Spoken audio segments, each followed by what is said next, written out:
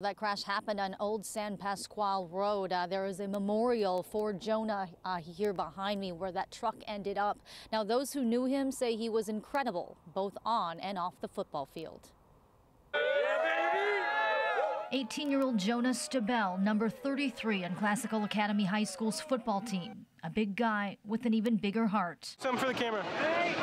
The high school senior had planned to study engineering in college. So this is our weight room. We had Jonah every fourth period for weights. Football coach Tim Sherlock. He always found a way to make things about other people and not himself.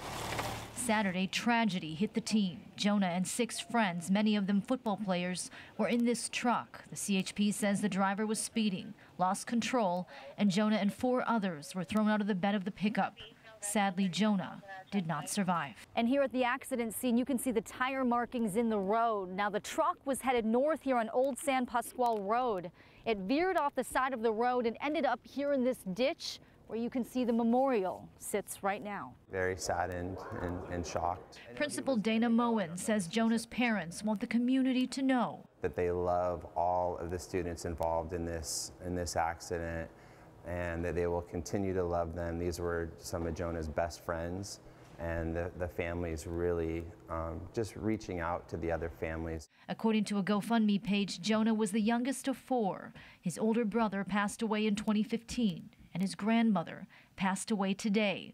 Coach Sherlock says Jonah always went out of his way to find the people who needed a friend, and his absence will be felt in this community. He was one of our captains, and we had a captain's meeting in this room every Monday, and every time he walked in the door with his backwards hat on, and again, big defensive lineman, but a huge smile. Hey, Coach, he was a joy and he was a light in the world, and he'll be missed for that.